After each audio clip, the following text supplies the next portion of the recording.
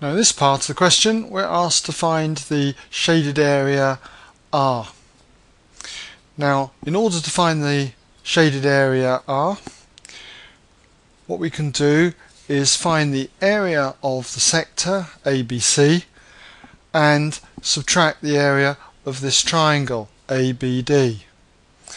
So I'll just write that in, that the area R will equal the area of the sector minus the area of the triangle ABD.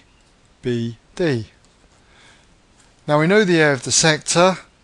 We worked that out in part B. It came to exactly 19.6 centimetre squares. Now I need to subtract the area of the triangle ABD. And to work out the area of a triangle, just as a reminder, when you've got two sides and an included angle, we'll just draw a little triangle up here just to demonstrate this. Two sides, let's say we call them A and B, and we've got the included angle, let's call it C.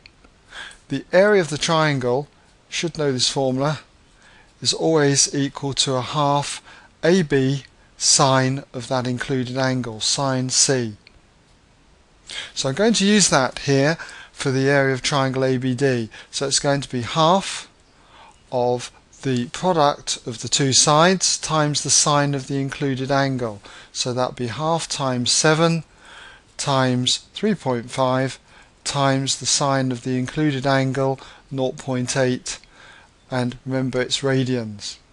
So again in this question we're doing the sine of an angle in radians, so you need to be in radians mode on your calculator to do this.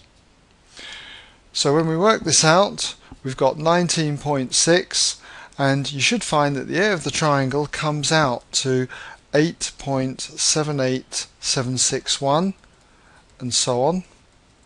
So we just need to subtract this from 19.6, and what we get is 10.8123 and so on, and that's going to be equal to 10.8 centimetre squares to 3SF, because we were asked to give the answer to 3SF.